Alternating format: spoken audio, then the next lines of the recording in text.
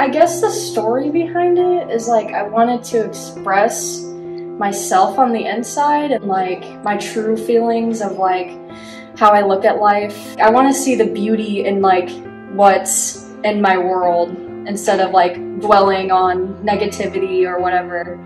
Like, so I wanted this to be bright and beautiful and like something like out of this world almost. This piece has a fairly deep meaning to it. I haven't been able to be fully happy with myself, and no matter what I did, I kind of had to put like basically this front. It's just like a clown putting on an act, basically. I'll be honest, I didn't really think I was gonna win because I knew there's probably better competition, but now that I know I can do it, I feel a lot more confident in my piece and in myself. At my old school, I didn't take art at all. And once I got here, I got really involved in being more creative. I've never been in VASE in general. Like, this is my first year.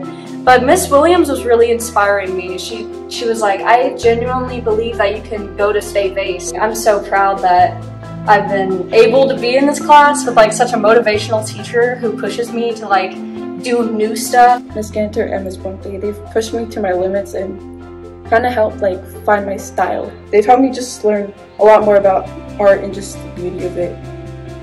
And I'll be like forever thankful for them because they've helped me a lot. I'm so glad I was able to call them my teachers.